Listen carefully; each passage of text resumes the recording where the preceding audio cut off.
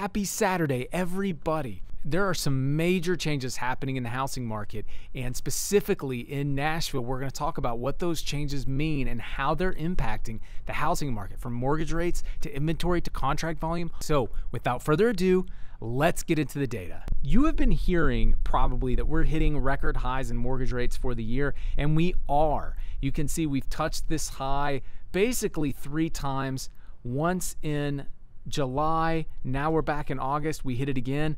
Both of those actually, interestingly enough, coincided with the ADP report and then came down after the employment report from the government.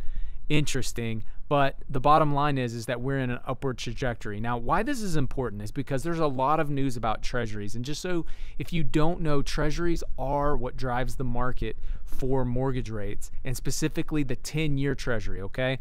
But you're probably hearing, oh, when mortgage rates go back down. When someone says when mortgage rates go back down with certainty, you really need to dismiss that, especially if you are buying a house and you are trying to do like a 2-1 buy down to afford your home. You should never, ever use a temporary rate buy down to get yourself in a house with the expectation you will refinance later. That is foolishness.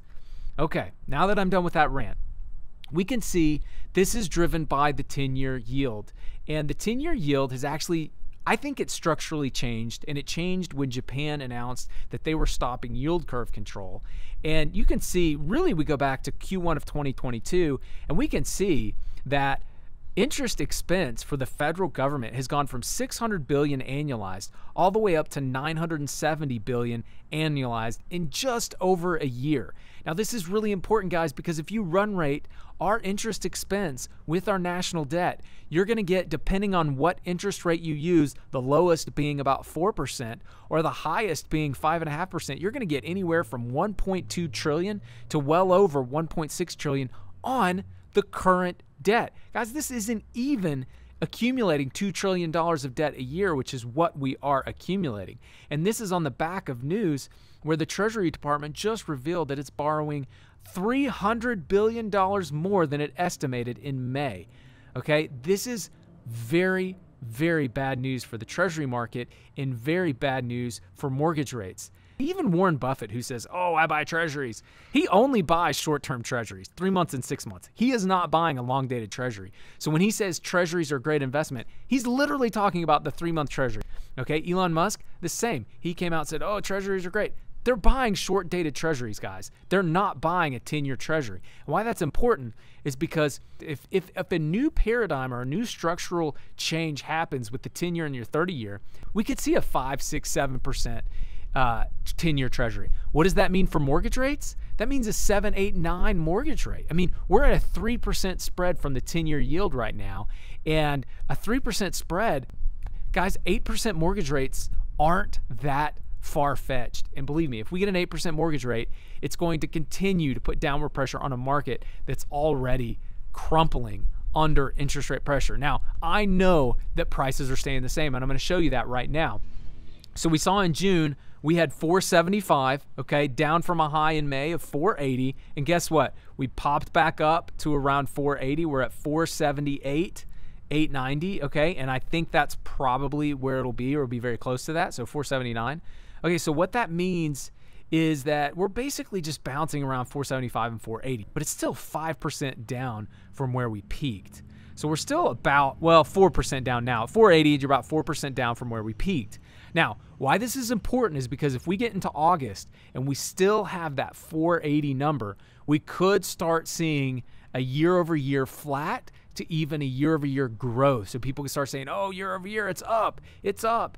Okay, it's up potentially if our numbers stay flat. But keep in mind, guys, that a third, 20 to 30% of demand has disappeared from this market. So there are buyers sitting on the sidelines that aren't buying, they're choosing to rent, or just can't make it happen. Maybe they're consolidating into another house because they cannot afford these prices. So there's a huge amount of buyers sitting on the sidelines waiting for this market to make cents. Now, when we look at active listings, we see 5,700 plus this 1,100. That puts us at 6,800. When we go back and look at June, we close at 6,600. Guys, this is about a 3% growth in inventory the way Greater Nashville Realtors measures it. Now, I measure it a little bit different. I just look at active and coming soon. If it's under contract, I don't look at it. So that's one of the biggest differences between the way I look at it and the way Greater Nashville Realtors. But regardless, inventory is going up every single week. And when we look at demand, contract volume is going down. We're at 2,400 contract volume for Middle Tennessee for single family homes in 31 days. Okay. Now, when we look at pendings here, you can see May pendings were 3,000. Come down to June, pendings were 2,800.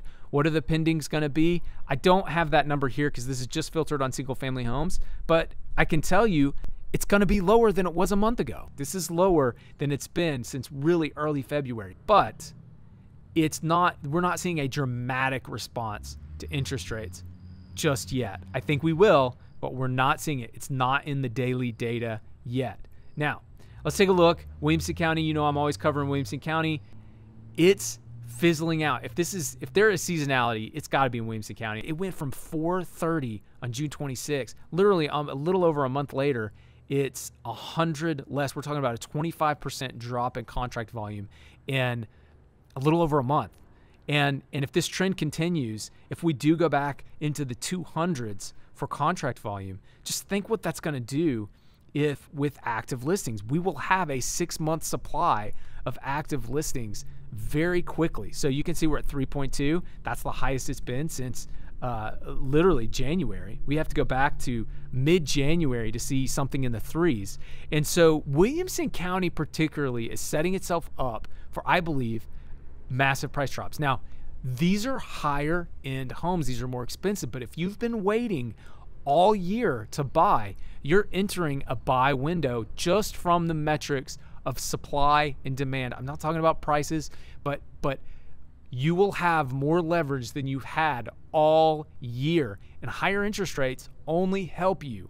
If you're buying a house under $1 million, you really should be buying, you should assume someone's mortgage. And I did a video on that. If I can't buy an FHA loan and assume somebody's mortgage, I don't know why I would buy in this market. It's just absolutely insane. The rental comps from buying, it just doesn't make sense. It's the only way I'd buy in this market. That being said, if you're buying a house over $1 million, you're probably cash heavy, less interest rate sensitive, and that really only helps you. So Williamson County, this is a time where you can really push on price and try to get a 10, 20, 30% discount on a house that may be listed in June too high, and now they're chasing a price down. And then you just push on price even more and try to get a good deal. A couple other things I wanted to show you. So this neighborhood is in North Lebanon, Tennessee. Okay, and Lebanon is in Wilson County. It's just east of Nashville, so you can see it right here. And if we zoom in, this little neighborhood, the reason I like this neighborhood, they're the exact same size. Every single one of them are 1363, 1363, 1363, 1363. They're all 1363 square feet. So if they're all the same floor plan, we can really get a dynamic of what tiers of prices they put in here. Now you can see they ran last July all the way from 193 a square foot all the way up to 225 a square foot. Okay, what's really important, you can see there's 1, 2, 3, there's like basically 4 tiers of prices in here for these specific floor plans. But look what happened when interest rates went out of control. Now keep in mind, these are new builds. So when they were built, they were probably under contract for 90 days, or very well could have been. Okay, so they had 4 tiers of prices. It looks to me like I'm just looking at the data, okay? I didn't go back and look at the advertisements. I'm just looking at sales price per square foot on a floor plan that looks exactly the same. And you can see the 225s and the 215s, they're nowhere to be found anymore, okay? The highest one just closed on July 31st at 211, but really under 210, which if you think about it, that's $15. I mean, that's like a 6, 7, 8% discount from where they were, if these are the same whatever amenities, which I suspect they either are or those aren't selling anymore, right? That the prices aren't working. Now, here's why this is important.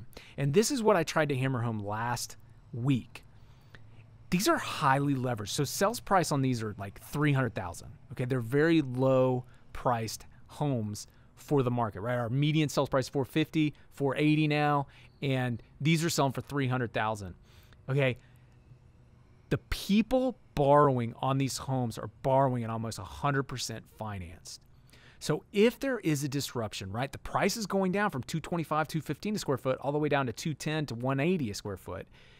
If there is a situation where job losses happen, these people can't get out of these houses. They're not going to be able to sell them. They're probably not going to be able to rent them.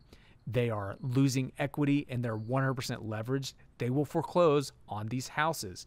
And so even in a market that's quote unquote healthy, even in Nashville that's supposed to be great, you have to be careful about where you buy. And if you're buying in a very highly leveraged area where people are borrowing 100%, if they're offering you 3.5% down and they're encouraging you to do it, especially new builds, guess what? They're doing it to everybody that comes in there. You need to be very cautious about that because they're building neighborhoods around these neighborhoods that are also more competitive. They may try to keep the price the same in that neighborhood, but as soon as they finish off that neighborhood, they're going to build another one that's just as good or better and less expensive, and people are going to move to that neighborhood before they buy your house in the neighborhood that you just borrowed almost 100% financing on. So you have a high risk in the next couple of years in this market. You've got to be very, very careful.